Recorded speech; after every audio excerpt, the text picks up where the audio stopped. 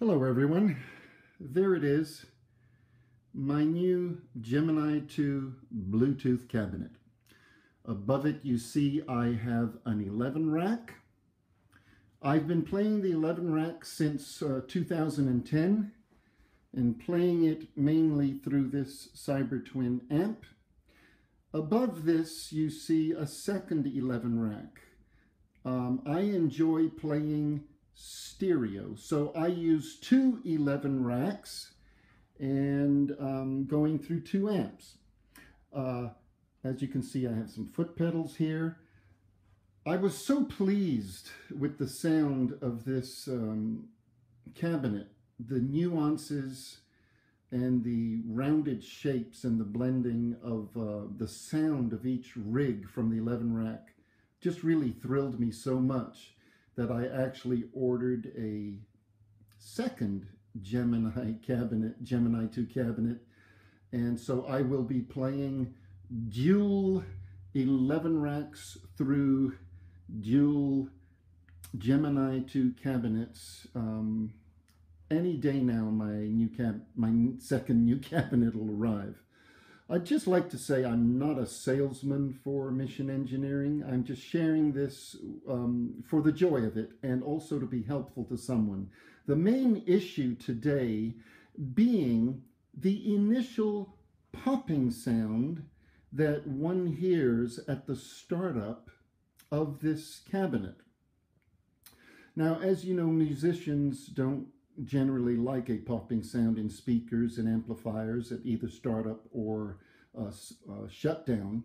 So I tried numerous things such as plugging into surge protectors directly into the wall, plugging into power distributors, and yet the pop prevailed. Though it's not an offensive pop at all, I just wanted to make 100% sure I wasn't doing anything wrong. And so I communicated with Mission Engineering, and I'm just so delighted to say that Paul Shedden, the president of the company, communicated so courteously with me and so helpfully that I just want to share some of that information with you.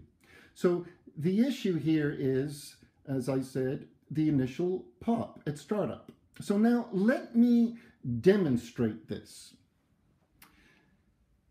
Let's get the surge protector on. We've got the power going. As you can see, I've got my Ground Control Pro. By the way, I'm really enjoying these nice pedals, high quality and so forth. Really good. Yeah, I'm selling you, huh? Okay, so now let's get this 11 rack on. And while this is powering up, I don't need to get into all of the functions behind this cabinet. There are other videos that do that. I just mainly want to focus on the purpose of today. And before I turn this on, I want you to know that I have the level button set to 0 on this amp. So there's no gain or volume power in the amp at all. I would like to say when you do turn this amp up even a quarter of the way, this is a powerful amp cabinet. It's just really powerful. So now let me get back here to the switch. I got my finger on it. And I want you to now listen for the pop as I turn the switch on.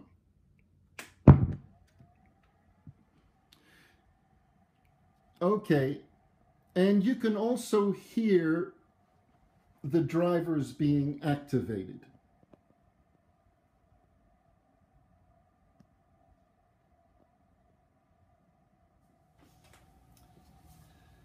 So, just a few things the president, Paul Shedden, shared with me from Mission Engineering.